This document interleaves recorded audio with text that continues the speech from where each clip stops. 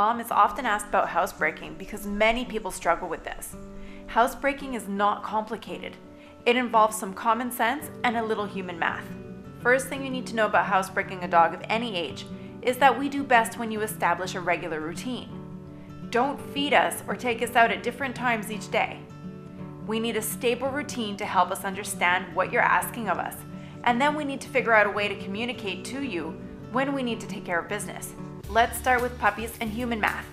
You just brought home that cute little puppy, but he just pees everywhere. Here's where the math comes in. Let's say your puppy is 2 months old. Take the age of your puppy and add 1 to that, and you get the approximate number of hours your puppy can hold his pee. So, in this case, 2 plus 1 means that your 2-month-old puppy can go for a max of 3 hours without peeing. A 3-month-old puppy can hold it for up to 4 hours, and so forth. Dogs in general can hold it for up to 10 hours max. Some longer, but let's not talk about those freaks. Of course, there are more factors to this simple equation that will decide whether your 2-month-old puppy can hold it for the 3 hours or not.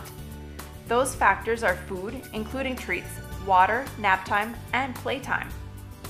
Not only do you need to keep a regular routine for potty time every day, but you also need to keep a regular routine for feeding. Your 2-month-old puppy will need to poop about 10 minutes after every meal, so if you let him eat when he wants, he'll be a poop machine. A treat after every pee or poop in your designated area, outside, or on a pee-pee pad will not affect this routine. However, feeding many treats because your puppy asks for them will become a problem in housebreaking. We all need water, but it's a good idea to restrict access to water about an hour before bedtime. We need to pee a lot more often than pooping. Here are the pee-pee rules for a puppy. Puppies need to pee when they wake up from a nap or from sleeping during the night. They need to pee shortly after drinking water and during or after playtime. If you think about it, that's almost all the time, since all puppies ever do is play, sleep, eat, drink, and start all over again. An example of a daily routine might look like this. Wake up in the morning, probably puppy will have you up very early. Take puppy outside to pee. Bring puppy back in and feed puppy. Food. Puppy eats, drinks, then wants to start playing, but you take him outside again to do his business. Understand that puppies have a very short attention span, so keep him outside until you can actually see him do his thing. I don't know why you humans need to leave your dogs to go to work, school, or run errands, but if you do, it's a good idea to put puppy in a crate or a confined area. When you get back home, you need to take puppy out again.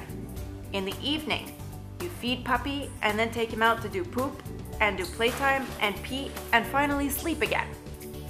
The next day, you start all over again. Something you probably don't know about us is that our birth mom shows us how to be clean. So, when you bring home your new puppy, he's already clean. He just doesn't know where to go, which is why you need to help him. Now, what do I mean when I say we're already clean when you bring us home? Well, we're taught to pee and poo in the most absorbent material around, which is usually your carpet. How do you prevent your new puppy from peeing on your carpet? Mom explains it so well. She tells her clients to imagine they have a 1-year-old child. Would you allow a 1-year-old child to walk around your house unsupervised? Then why would you consider letting your 2-month-old puppy walk around your house unsupervised? Puppy will sniff the floor when he needs to go pee, and this is his way of telling you he needs to go. So if you're not watching him, you'll miss his demand, and he might have an accident. Dogs are den animals. This means that we love enclosed spaces as long as we don't see them as a punishment. My mom tells people that a cage or crate is a great tool to have when housebreaking. When you're watching TV or making yourself dinner, you're not physically watching your child, so you put them in a playpen. A cage or crate for us is the same thing and makes us feel safe even though it might not seem like it in the beginning with all the crying puppies do. If you follow what I've said and you see a wet spot on your carpet or floor, it's not the puppy's fault, it's yours. You need to be asking yourself where you were when the puppy did this. On your phone, looking out the window, distracted by something else? You can't correct a dog that has an accident if you can't catch him in the pee position and actually see the pee coming out.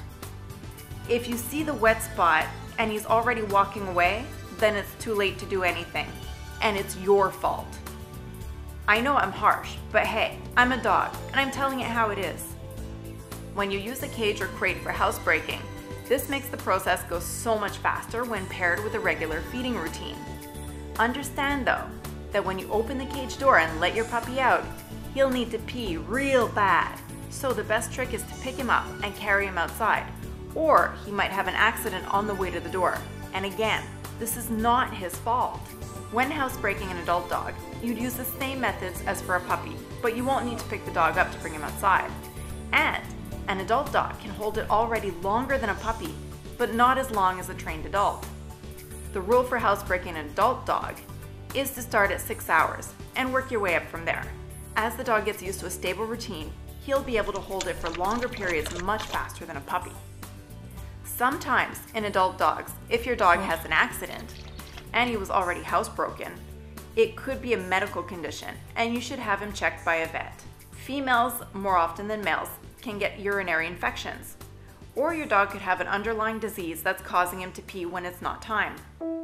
If you've taken your dog to the vet and he doesn't have any underlying medical problems and you still can't get him housebroken, then you should contact a reputable dog trainer near you. Older dogs can sometimes get incontinence.